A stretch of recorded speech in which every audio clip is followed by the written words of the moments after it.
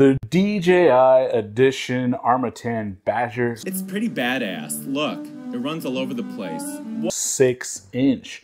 That's right. This frame is built up. You can see by the elongated body. The honey badgers have a fairly long body. It actually is built up. I'm going to release the full build video of this very, very soon. So you can watch these both at the same time. And here's a quick sneak peek of what it looks like. But you can see by the frame design that they have elongated the body in order to accommodate the DJI Air unit system at the rear, while still allowing you to have a full 30x30 stack or 20x20 of your choosing. So here we have the DJI edition of the Armattan Badger. Oh, check this thing out. And I kind of left some of the top pieces off so we can peer inside and find out what are the changes versus the original releases of the Armattan, in this case the Marmot. Well, it looks a little bit similar, but if I put them right next to each other, you can see that the back of this is elongated in order to fit that DJI Air unit. And that is exactly what you're going to want to do as you're building up your HD builds.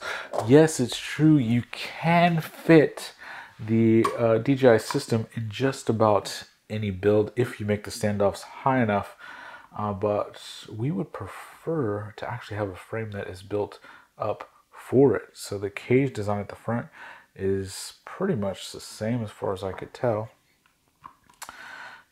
which is outstanding. So any kind of accessories or mounts that you should have should also fit here. I also printed out some 3D printed arm guards. So let's take off the top pieces and look inside.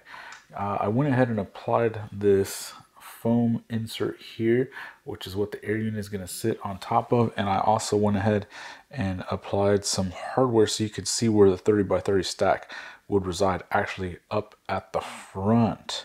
So that gives you the middle section. Now if you're using 20x20, you can do that here right in the center. And that leaves me a lot of room in the middle in order to place my crossfire receiver that I'm planning on using.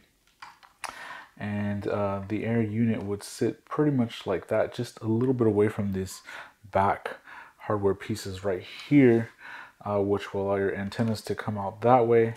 And you can see they have made a little slot in the top plate for those DJI antennas, and there are some grommets that go in there that hold them in nice and snugly.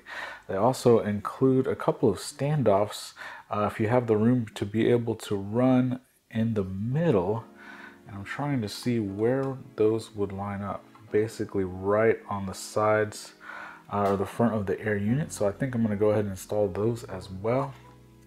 And as I mentioned, this is the Badger. So you have your individual arms here. These are all replaceable and warrantyable for the Armattan full warranty.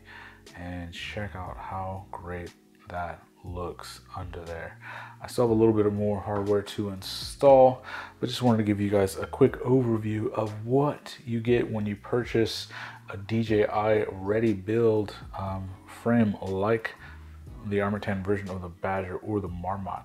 And since I already had a Marmot analog version with the space grade carbon, I decided to go individual arm and try out a Badger.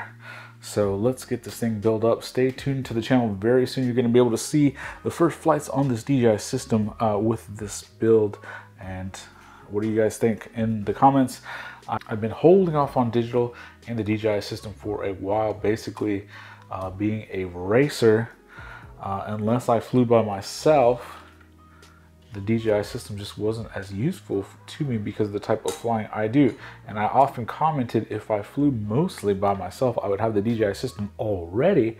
Well, guess what? In these times, I actually am flying mostly by myself. So it was time to put my money where my mouth was and purchase the DJI system so that I can give you guys all of the notes and I can spoil my eyeballs with HD footage. What have you done for 2020? Are you already running DJI? Are you thinking of running DJI? Are you waiting for the right sale? Are you waiting for the Caddx Nebula that's coming out? We're going to have the Vista and the Nebula on the channel very soon, so stay tuned for that. And this makes building go by so fast. I do suggest that, like any new build, you carefully kind of lay out the components before you start assembling them. I actually did twiddle with moving the stack around a couple of times before I got the layout just right that I was happy with. But all of this goes together quite well. It fits together so perfectly. And the DJI image on this thing is incredible. And I really, really like having a 6-inch frame, even if I'm gonna fly 5-inch props, because that gets you a little bit additional separation from the props side to side and front to back. That gets you a little bit cleaner air to those motors, and it's gonna make it fly a little bit smoother. So stay tuned, go ahead and watch the full build if you're interested in how I set this thing up. Thanks guys.